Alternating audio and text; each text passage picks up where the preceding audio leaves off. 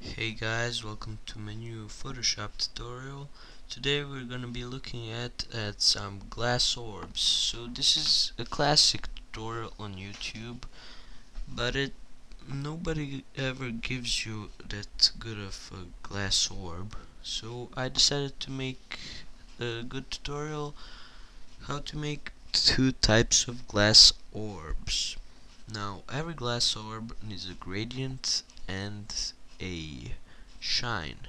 So I'm going to show you how to make those types. So we're gonna make our first glass orb. Go to shape, ellipse tool, holding down shift, drag out your perfect circle. Then we're gonna go to our blending options, accessed by double clicking on our shape that we just made. We're gonna go to gradient overlay. Oh sorry, that's color overlay. We're gonna go to gradient overlay, and we're gonna choose two colors. The down color should be, let's say, BAFF, let's say 9C, or yeah, that's good.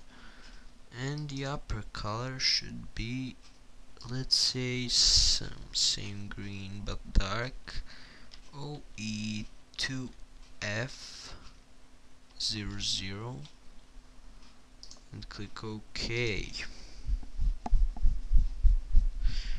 Now, oh, those are some cool colors, you bet.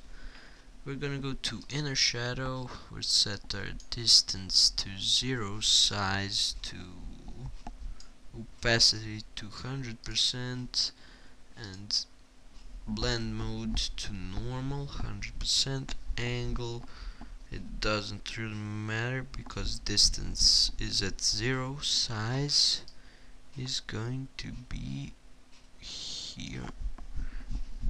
Yeah, that's good.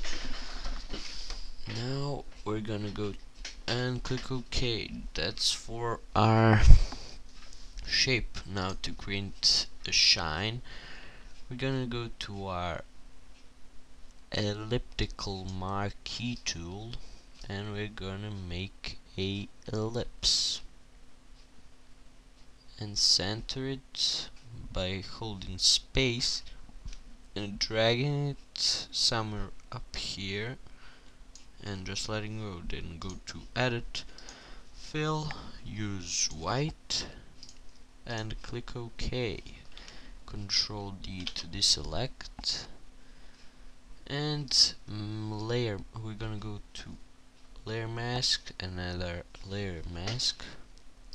We're gonna go to gradient, black to white, and we're gonna drag from somewhere right about here to up to the edge of our shine, and we're gonna change the opacity now.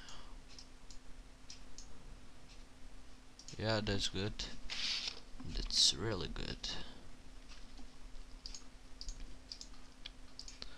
So how about our first orb? Yeah, it's cool, I guess. So we're gonna stick to our background, selecting BG, and we're gonna select our shape 1 with our orb, and with our shine select both of them, holding down shift, select shape 1, and then layer 1, press Ctrl J, and we're gonna name this first orb.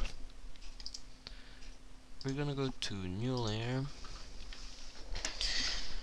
for second orb, and to this orb we're gonna do something a bit special. So same principle, we're gonna make a perfect circle, click space to center it wherever you want or position it, and basically the shine is the same, but what you do behind the shine is how your really your orb looks. So we created our shape. We're gonna go to blending options again. We're gonna choose gradient overlay again. Basically every orb consists of a gradient overlay and a shine. So we're gonna go to our style, radial, normal, blend mode normal, opacity 100, colors. Now these colors I don't know straight from my mind, but it should be somewhere right here. If you want to copy it, it's 00C0FF. Pause it if you want to see it better.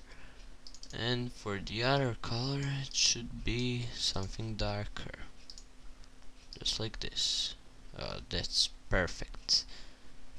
Next, what we're gonna do is inner shadow again,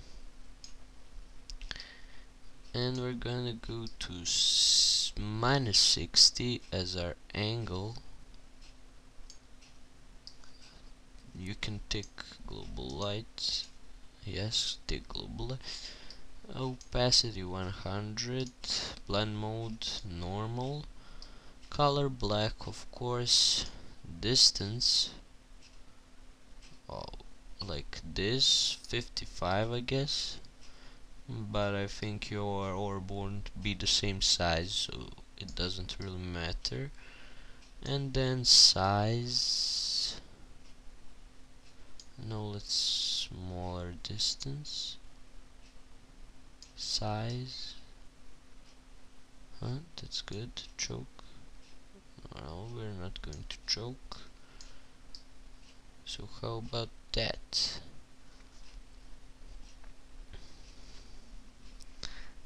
No, distance a bit more, yeah, then click OK. Now we're gonna click Ctrl J to copy our layer, and we're gonna go to fill 0 on this layer, copy, and we're gonna go to gradient overlay, we don't see it, and go to our inner shadow, choose color, let's see, let's choose some, oh my god, this is bugging me, color, choose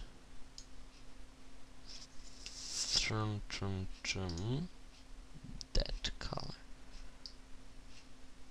and click OK. Now we're gonna go to distance, something smaller,